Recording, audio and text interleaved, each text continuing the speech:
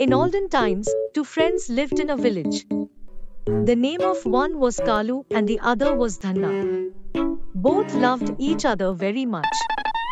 They worked together, ate together with what they earned, and shared in happiness and sorrow. Both used to work whole day. Once there was a drought in the village. For the whole year, not even a drop of water had fallen. All the wells had dried up. Humans, animals, birds were dying without water. Kalu was a good magician. Not only his villagers, but other people from far and wide also used to come to see his magic. One day both the friends went to cut the grass. Kalu had to sharpen his knife, but there was no water to be seen anywhere.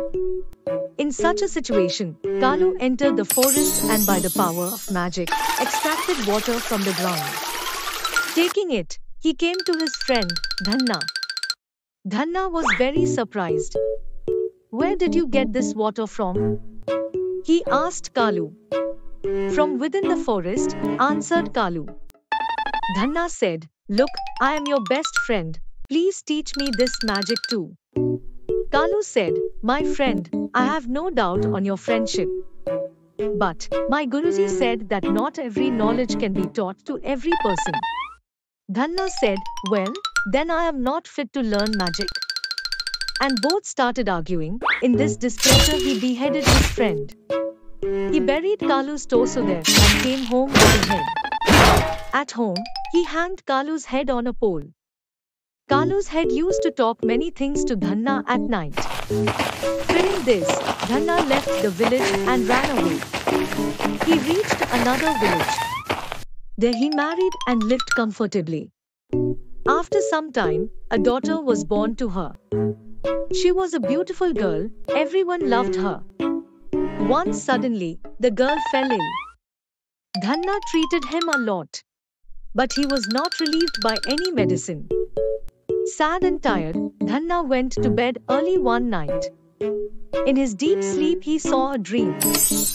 In the dream the severed head of his friend, Kalu, said to him, "Push this head in the ground, a tree will grow from it.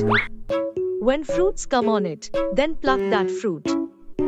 On cutting that fruit, water will come out inside it. Give that water to your daughter, she will be fine." Dhanna's sleep was disturbed. He reached his old village in the dark, running. He buried Kalu's head, which was hanging on a pillar in the house, in the ground as per his instructions. After some time from that head, a tree was born. It bore fruit. Dhanna cut the fruit from the middle and took out the water and gave it to the daughter. Within a few days, the girl was completely cured.